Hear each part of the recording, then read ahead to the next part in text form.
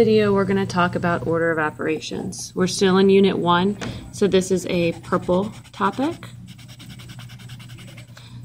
Alright, here we go. Order of operations. To be sure that all mathematicians get the same answer when they simplify numerical expressions, they follow a certain set of rules.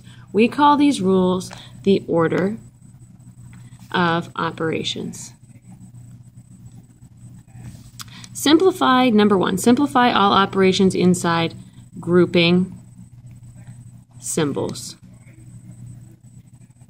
And grouping symbols include all of the following items: parentheses, braces, which are kind of like squiggly parentheses, brackets, which are square parentheses, absolute value, which we know 2 straight lines, square roots, and the fraction bar.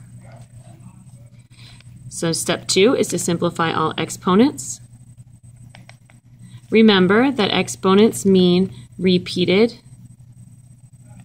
multiplication. Step 3 is to multiply and divide. Come next, and they're in order from left to right, so you do them at the same time.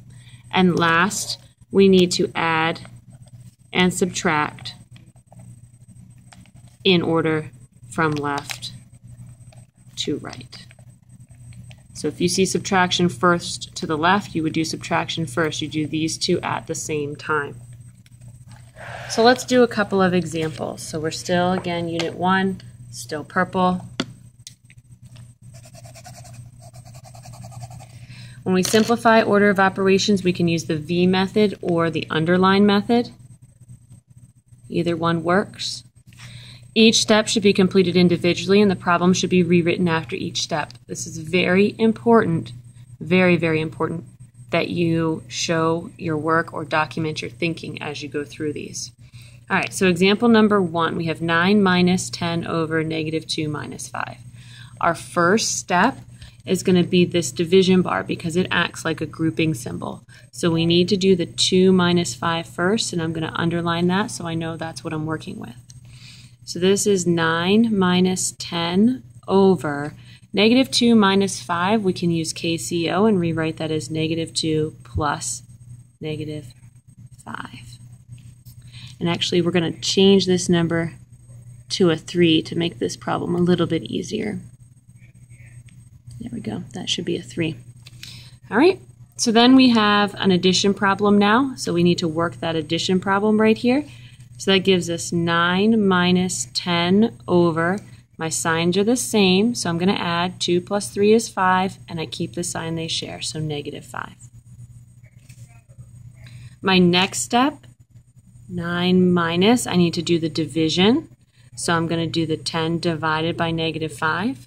10 divided by negative 5, signs are opposite, so my answer is going to be negative, and 10 divided by 5 is 2.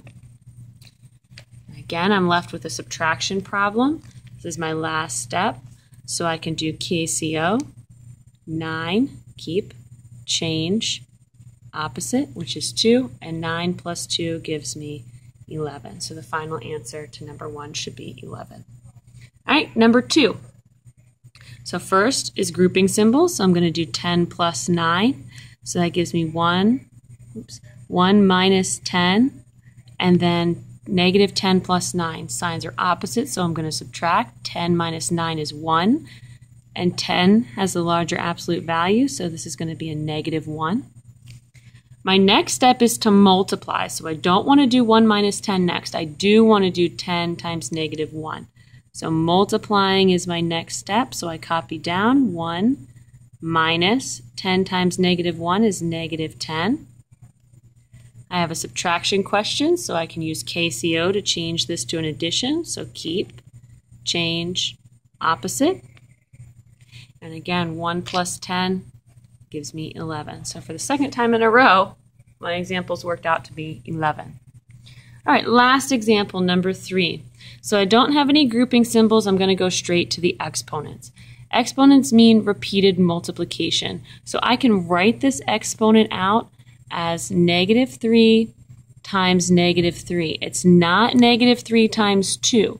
This is, again, your base, and that's used as a repeated multiplication. We use that twice. So -3 times -3 divided by -3 plus -5.